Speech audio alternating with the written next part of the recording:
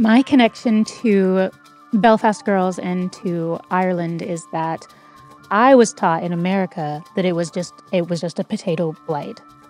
And I didn't know until I was in the play the first time that that wasn't true. And what I've chosen for myself is to be an activist in my art and to choose very specifically what kind of stories I tell. And we can talk about the truth of what happened to these women. And we can also talk about the truth of how you see this reflected in your family's stories, in your life, what you see on the news. People can unpack their own privileges or their lack thereof. So that's my connection to Ireland and to Belfast Girls, what really excites me about it.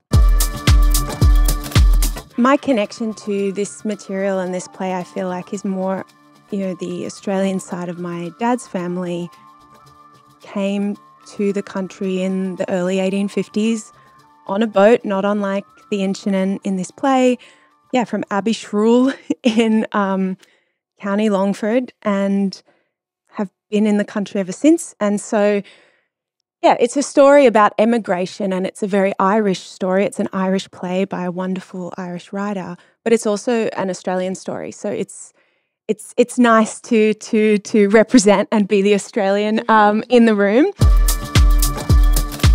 Well, my connection to the Belfast Girls is I'm Irish. I grew up about an hour and a half away from Belfast, and my mum is from Belfast. So first of all, I was like, okay, at least I can do the accent. Sorry, that's not a dig at anybody else. I just meant I didn't have to work very hard. Right, perfect. I'll keep going.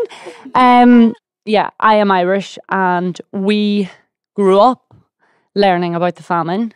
But interestingly enough, some of the ways that it's brought up here, in the ways that it's a starvation, it's not a famine, was also not mentioned maybe completely in schools, in Irish schools, which is, unless I missed that, but it was mentioned as a potato blight. It was the main thing was there was a blight of the potatoes, and that's all the Irish had to eat.